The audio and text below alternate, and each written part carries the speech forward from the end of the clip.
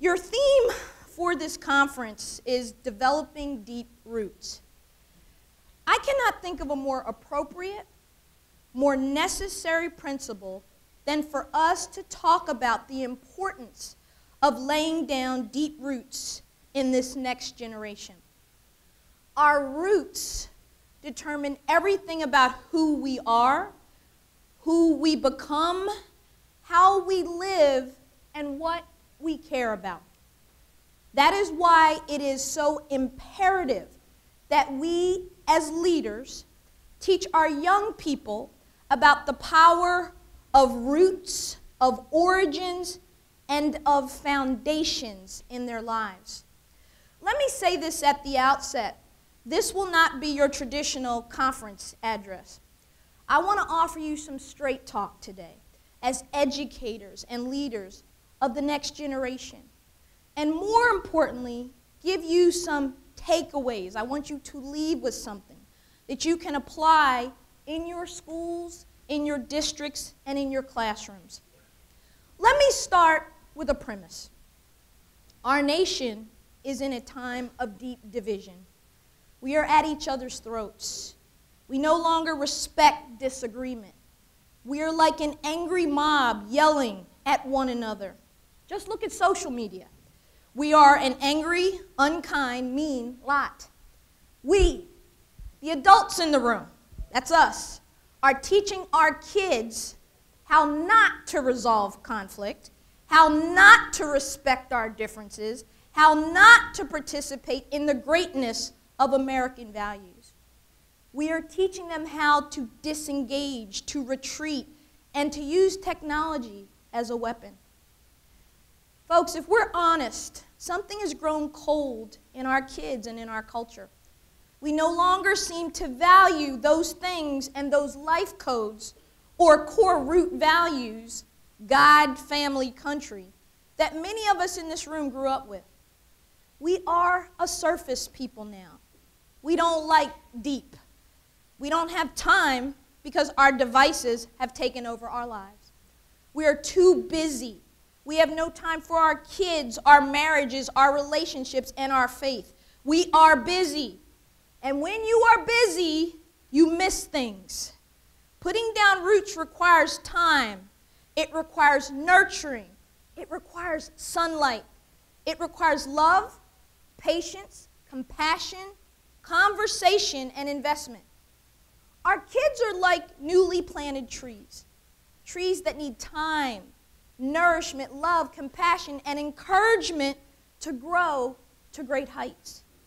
In a world that now values only what is good for me versus what's good for my neighbor, is it any wonder that our kids have adapted to a life of texting, ghosting, blocking, deleting, and canceling one another? Do we really wonder why the teen and youth bullying and suicide rates are at an all-time high in America? Our kids need hope. Our kids need us.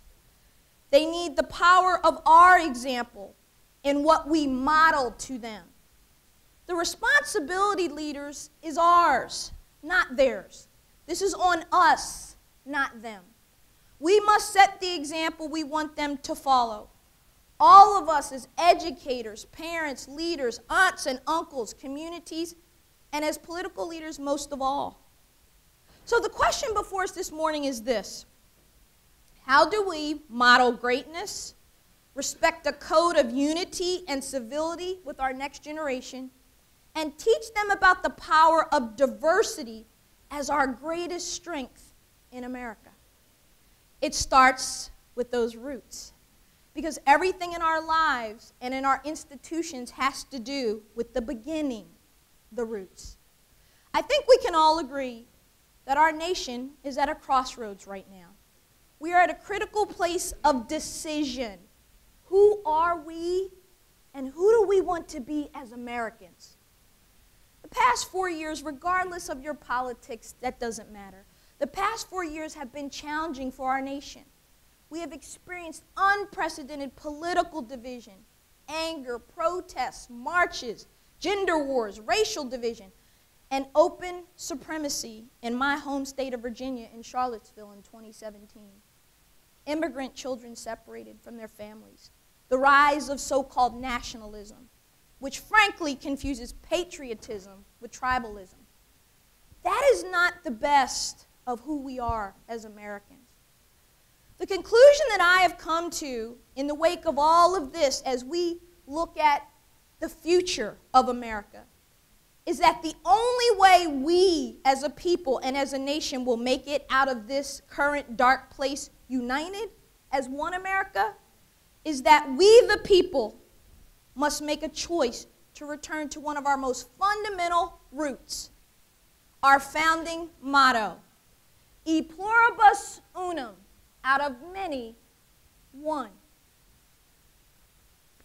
We as leaders and educators must help our kids to choose their better angels over their darker impulses, love over hate. We have to choose the many of us over those who seek to divide us. As President Lincoln said, quoting Jesus in Matthew 12, "A house divided against itself cannot stand." We are operating in a different America. Demographic shifts are causing discomfort and fear. America will be a majority-minority nation in just a decade or more. Tribalism is rising. Nationalism is rising. We must then find a way to exist with one another, to help one another, to lift as we ourselves climb beyond our gender, our race, our religion, and our creed. But it starts again with roots. We must stop buying into, if you hear nothing else I say today, don't miss this. We must stop buying into what separates us and instead focus on what unites us. America is what unites us. America, folks, is the story of us, of all of us. It is the story of dreamers, of risk takers and explorers, of indigenous people and farmers, of patriots and immigrants, and yes, of African slaves. We all built America together. America is a story. It is an ideal. It is a decision made by 55 men who signed off on the Declaration of Independence that changed the course of humankind. Some of us in this room are conservative. Some of us are liberal. Some of us sit in the middle. And I want you to know today that wherever you sit, it's okay. Your great governor of this state, who will be with us shortly, is a great example of someone who walks this out. Louisiana, according to the political pundits like myself, is a ruby red state. And your governor is a blue Democrat.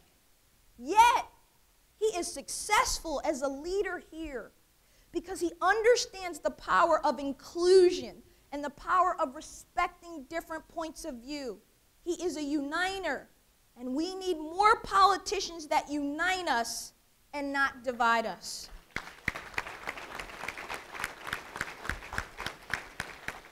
If we are going to heal this next generation and know that they need to be healed, then we must commit ourselves to being engaged with one another in a new way.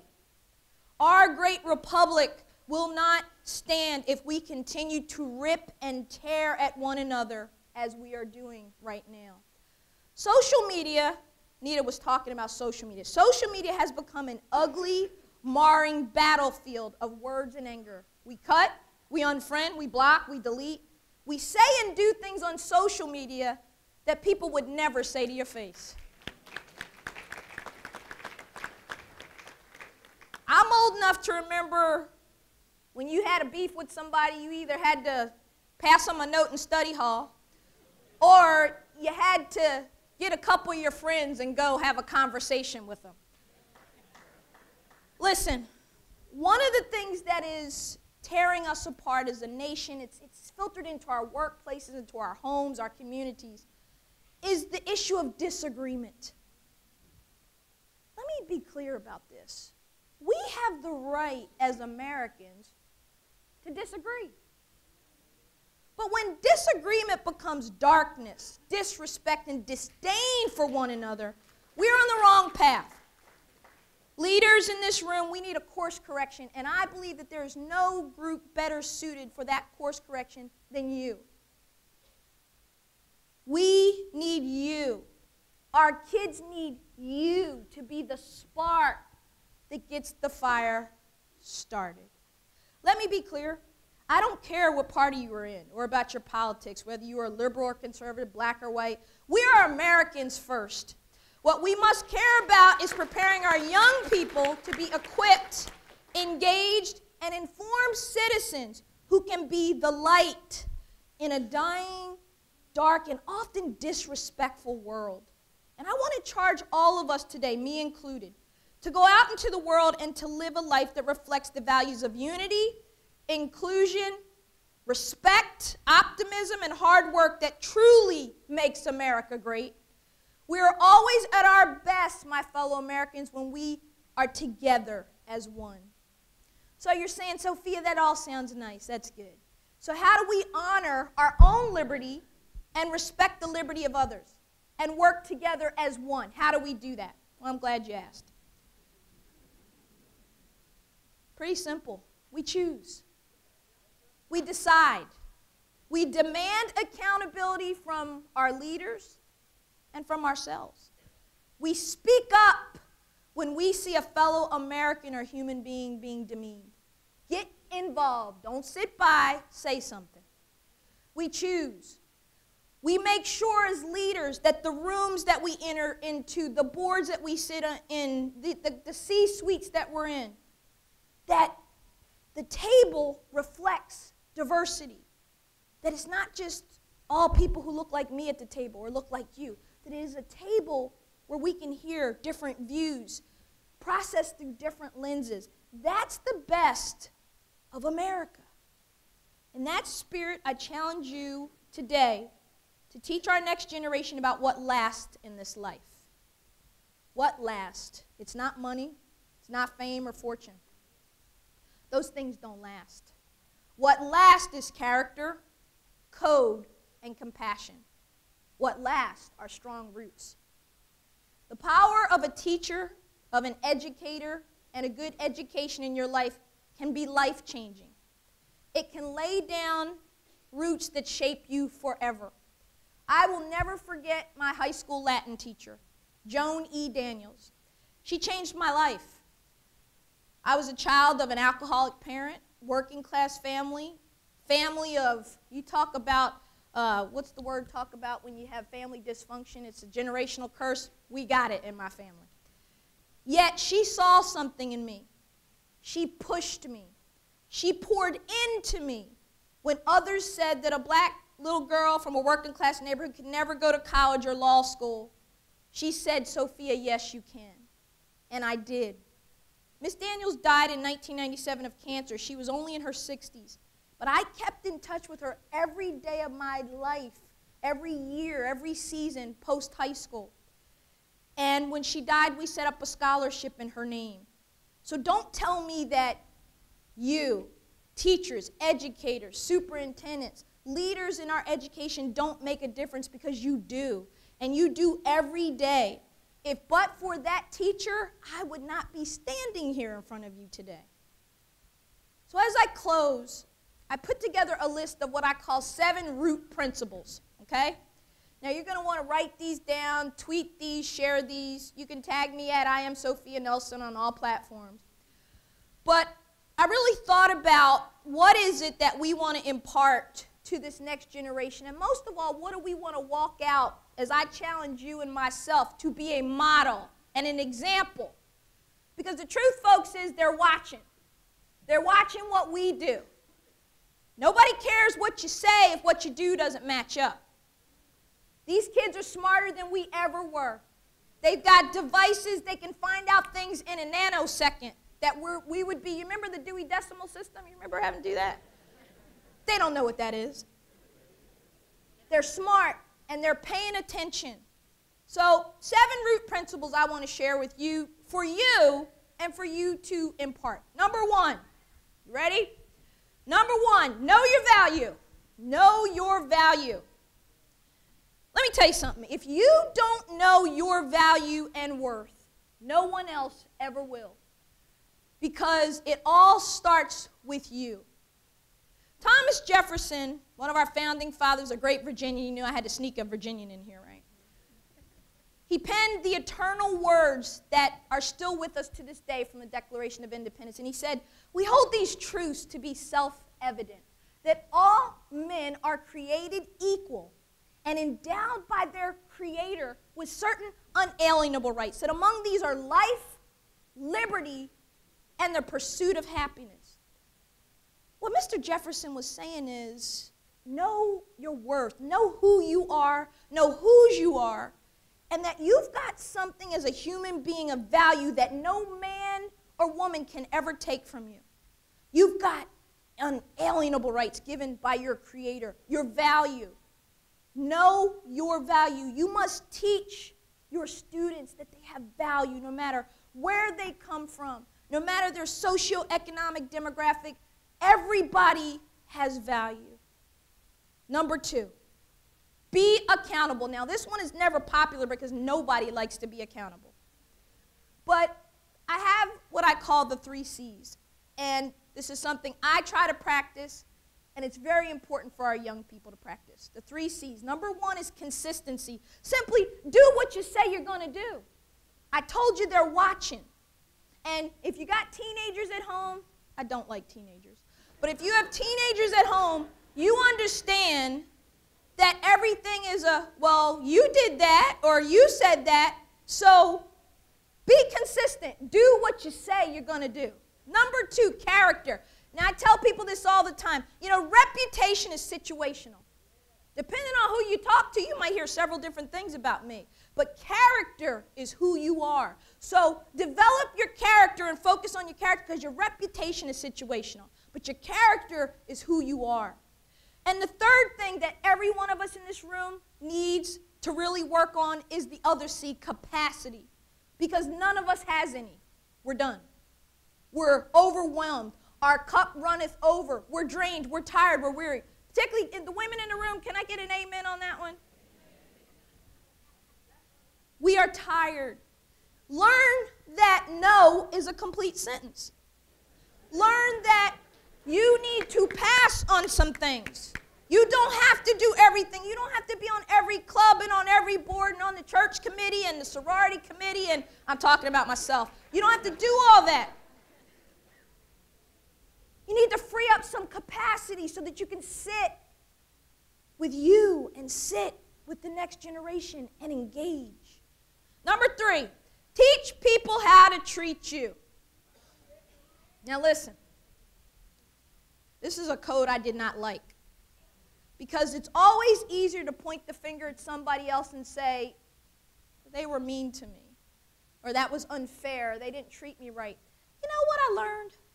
I teach people how to treat me by how I treat me, by the boundaries that I set or do not set, by the way I value myself or not. This generation needs to learn how to re-engage in human discourse and how to be of value and how to teach people how to treat them.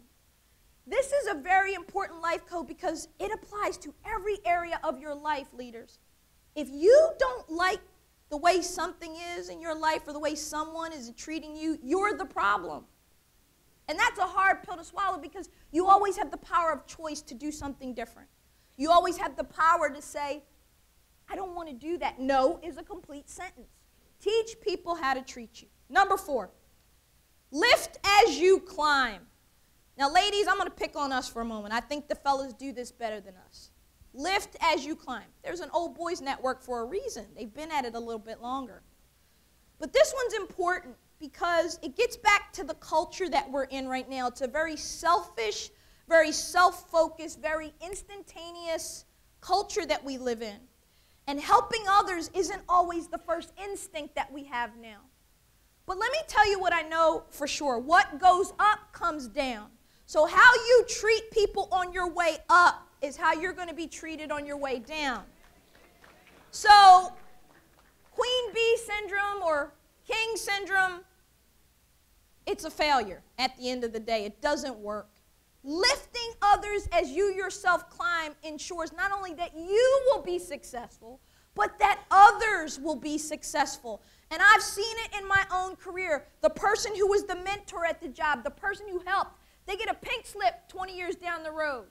And you know what? The people that they helped, that they were good to, they make sure that that person gets taken care of, that they land, that they get another position, that they get a really good compensation on the way out. But the person who was nasty to people, the person who didn't help people, the person who was, y'all clapping because you know people like this, the person who was ruling with an iron fist, people celebrate when they go out the door. You don't want to be that person. So lift others as you yourself climb. Just a few more and we're done. Number 5, this one's important. Have courageous conversations. Courageous conversations. My, do we need to do that now more than ever? One of the reasons our country is in the strife and the turmoil it's in is because rooms that look like this, and this is an amazingly diverse room, we still haven't learned how to talk to each other.